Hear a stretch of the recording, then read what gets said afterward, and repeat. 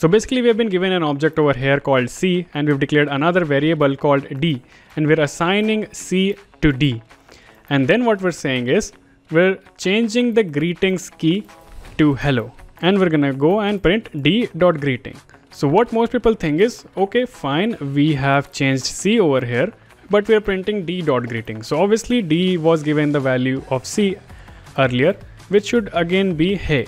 So output should be this, right? This should be the output, right? But that's not going to be the case. So if you go and see the browser, we get hello. So what happens is when we try to assign one object to another, we are not copying all of the properties of one object to the other variable. What we do is we just simply provide the reference to this object to this variable right here. So if we go on and change anything in D or C, it will affect both of the object because we're simply providing the reference and not the complete object.